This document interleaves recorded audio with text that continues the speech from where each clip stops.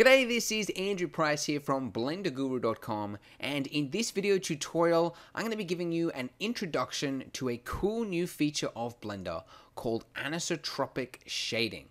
So this is a new shading type which was added to Blender in the latest release, which is 2.65, and this new shader will allow us to create this image that you can see right here.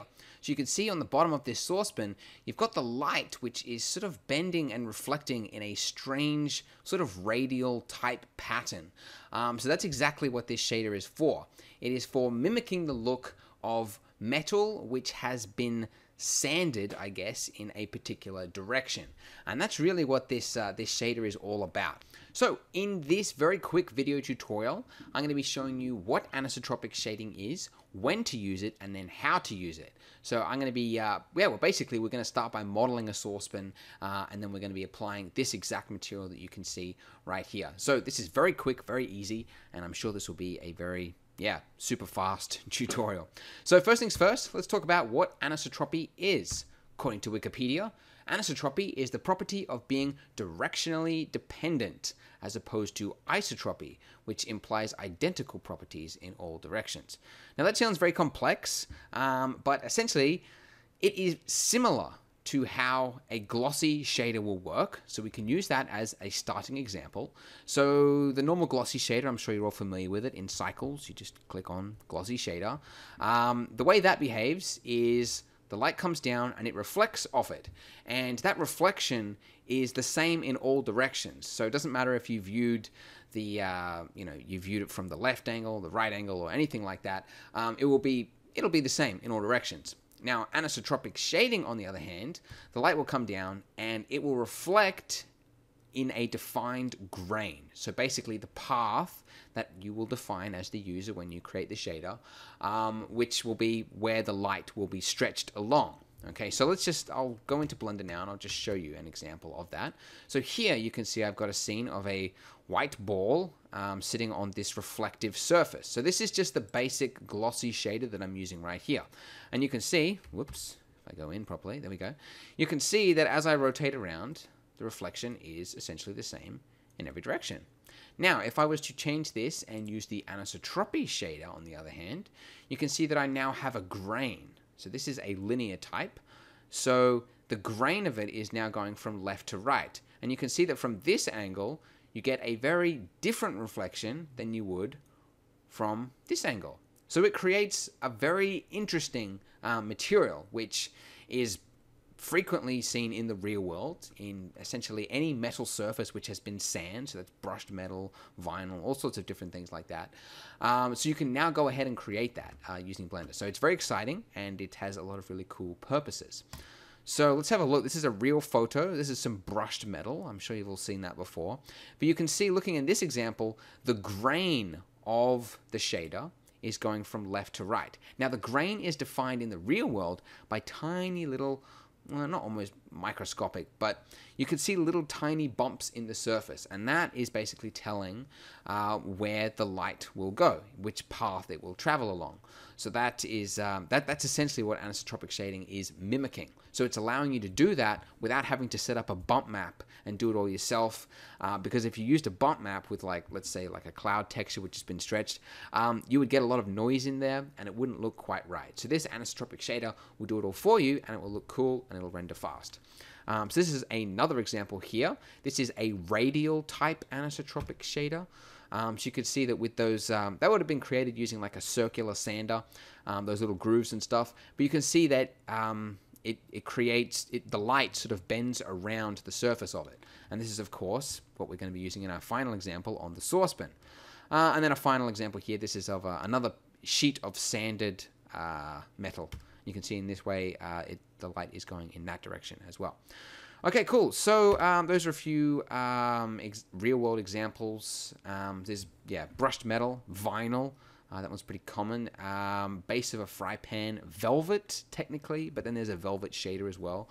So be cautious about using it on fabric. I haven't really found much use for it myself. And then you've got CDs and all sorts of stuff like that. So it does have a lot of uses, but basically only use it when the surface that you're trying to create has a grain. So if it's been sanded, essentially, like if you could just imagine like a piece of sandpaper that's gone across it, if that's what you're trying to create, then that's when you'll use it.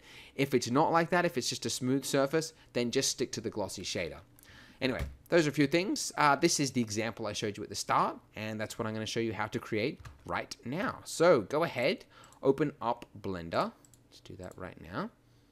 And although modeling the saucepan isn't really a part of this tutorial, basing off the feedback that I've received in the past from you guys, I know you don't like using a starter file, so we're going to actually go ahead and model the saucepan. It's going to be really easy, like 1 minute, so let's go ahead and do that. So we're going to start with a cylinder, and we'll set the amount of vertices to just 16, as I've got right there.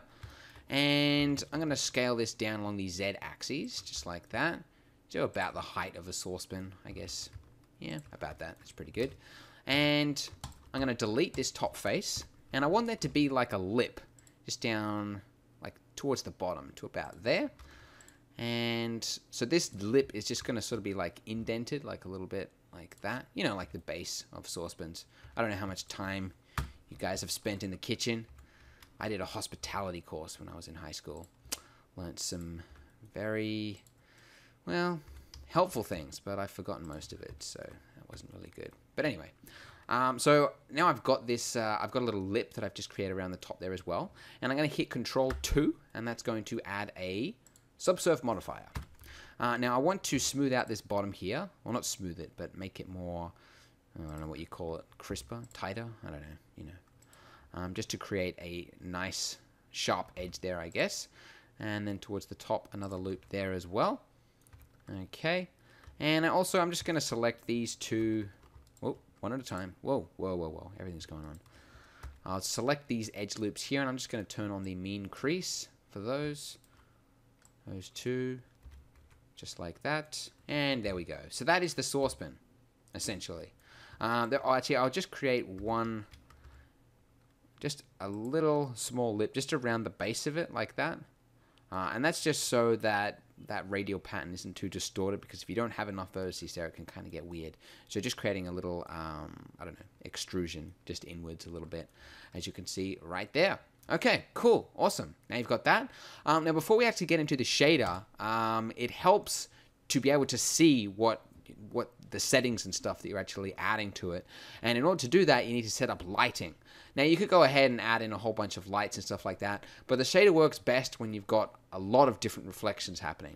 So the easiest way to do that is to go ahead and just use an environment map.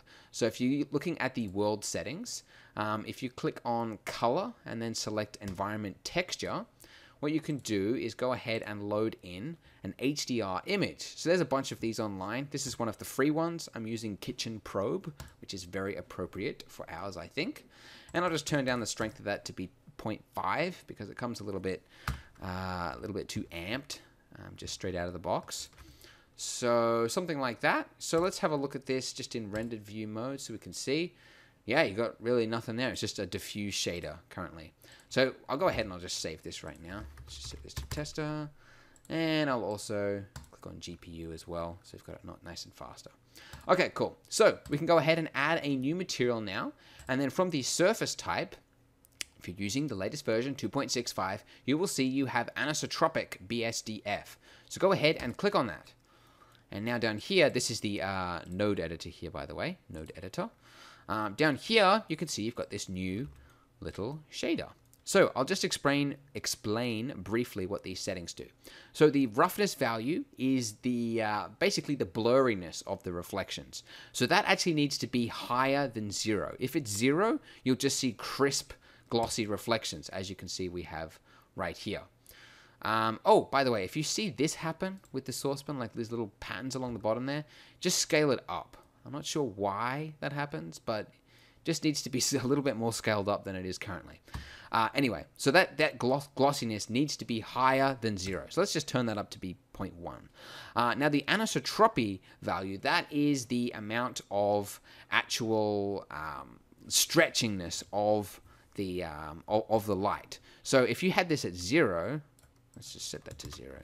You would essentially have a glossy shader, just a basic out-of-the-box glossy shader. So by turning that up, I normally set it to around about 0.9. You will get something which looks a lot more like, oh, one more thing. With our environment texture in the background, you want to make sure that you change it from equirectangular to mirror ball for that HDR. Because as I zoomed up, then I could see a big black hole, which was a telltale sign that I used the wrong mapping. Anyway, getting complicated. Let's stay on track. So setting that up to be about 0.9, you get the correct stretching of the light. You could set up to 1, but anyway. You've got rotation. Now that is used sparingly, I think, but that's just for a manual rotation of that light bending, so I haven't really used that. The normal map, that allows you to add in bump mapping. So if you wanted to go ahead and do that, you can. For this one, there is no bump, so we won't be doing that. And then you've got tangent. Now that is the most important one, and that will define how the light actually bends around. So what you plug into this tangent value, you can use an image texture if you want, but it gets a little bit complicated there. That's sort of a complex sort of thing. But normally what you'll be using is a tangent node, and you plug that in like that. Now by default, you actually don't need that. And by default, it will use radial. So if you just have that nothing there, it will use radial. So you can see under here at the base of ours, you can't really see actually because it's kind of, it's not really picking up much light from down there. So what I'm going to do, I'm going to hit Alt-D. Alt-D, by the way, will create a copy of it, but it will keep all the settings the same. So that if I change something over here, then the example stays the same over there. Anyway, so Alt-D, and then if I just rotate this, just so that I've got it one end up like that, and go into rendered view mode. There you go. You can see now you have that radial anisotropic shading. And that's it. End of tutorial, guys.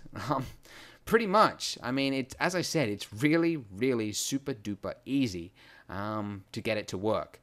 Now, there is actually something wrong with this shader at the moment, because although it looks great from the base, actually around the side of it, it's actually going to be using the radial type as well, but the way it's set up currently is that if it was to be UV unwrapped, you would have somewhere in here which would be, it would sort of be bulging inwards towards, as in the light would be wrapping around. Because this, like, there's a center where all the light is sort of going towards, and although you can't really see much of it along here, there should be a point in there where it's kind of like warping a little bit. At least if it's done via UV. Anyway, so what we should do is we should have a radial type along the base there, and then you should have a linear anisotropic shading around the rest of it. So let's go ahead and set that up. Now this linear type that I'm going to show you how to do right now is how you will also create brushed metal. Like if you just wanted a brushed metal surface, this is how you would do that as well. So it's very helpful to learn. So this top one here, I'll just call this one radial, and I'm going to create a new material. I'm going to copy the same settings, but I'm going to click that little value there. So we've got the same settings. I'll just call this one linear. Now what we do with this one is we use a tangent shader as well. We plug this in. But what we want to do is to set the direction to be not radial, but UV map. And what this will do is it will actually allow us to define which direction the light should be bending, as opposed to just being by default on radial. So that's why we need to UV unwrap it. So UV unwrapping it will actually allow us to define that. So let's go to the UV image editor, and I'll just click on this one here. By having these as copies, by the way, like they're copying the same values as each other, I'll be able to UV unwrap one and have the exact same settings applied to the other one. So that's just letting you know that. Okay. So easiest way to UV unwrap this cylinder is just from front view mode. If I just go U and then select cylinder projection, I now have it UV unwrapped. Perfect. And you can see that along here you've got this kind of like row that's kind of going out to the side. That's actually the base, like this area right along the base there. So an easy way to UV unwrap just that area is from top view mode. If I just hit project from view bounds, now I have a perfectly UV unwrapped base, as well as the rest of it. So I've now got them overlapping, but that's fine. And what I want to do is I want this material, linear, to apply to just our base material. So let's just select those, and I'll click on Assign. And let's just check that works. Click Select. There you go. That's collected there. And then I've got the rest of it, which is now using radial. Perfect. Okay, cool. So now that I've got that, looking at our linear material here, I guess I can click. Oh, one other thing I guess I should have said. the way, because this is what this will do, this tangent node, using the UV map, if I just go ahead and select that, it will use this UV map to define the direction of that anisotropic shader. But the way the direction goes is it goes vertically, so from up down like that. So if you wanted that reflection to be stretched around, like horizontally around the saucepan, then what you should do is select that like that, and then rotate it by 90 degrees. And then you will change the direction of that anisotropic shader. So that's just a little tip there for you, but we want it just to behave exactly as it is right now. So now, if we have a look at it, we probably won't see much change, but at least it is technically correct right now. And actually, the base of our material here is just kind of gone off and done its own things. Let's add a tangent shader. Let's drop that into the tangent point. Actually, did I do it the wrong way? I think I did, didn't I? Select. Oh, yeah, I did. Okay. Okay, so I assigned the wrong material, like the exact wrong way around. So let's just fix that, shall we? Okay. Linear is supposed to be around the walls of it, and then radial should be the base. I'm sure a lot of you watching that at home were screaming out at me, "No, don't do it. You've got it around the wrong way." Well, you were right. But unfortunately, I can't hear you from that monitor. But that's it, guys. That's it. Ta-da! It is now done and dusted.